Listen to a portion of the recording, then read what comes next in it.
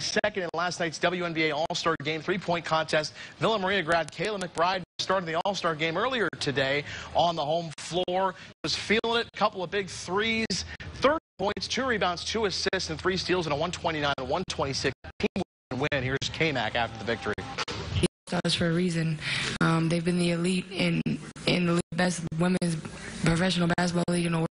This is the best of the best. I've played all over the world. I'm telling you, it's the best of the best. So just for Vegas, there's that much love, and MGM and the league. I mean, it was amazing. Everybody's having a great time.